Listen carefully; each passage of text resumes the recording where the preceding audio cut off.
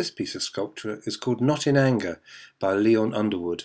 Underwood lived from 1890 to 1975, and he's described as the precursor of modern sculpture in Britain, very much running on from the work of Henry Moore that you see all over Harlow. This piece of work, which is in the civic offices near the water gardens, very much is a symbol against the fight against oppression and the earnestness, and you can feel the tightness in the actual fist. At the time, it was a symbol against oppression in regard to fascism, the Spanish Civil War.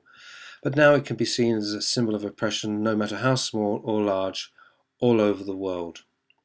Not in Anger by Leon Underwood.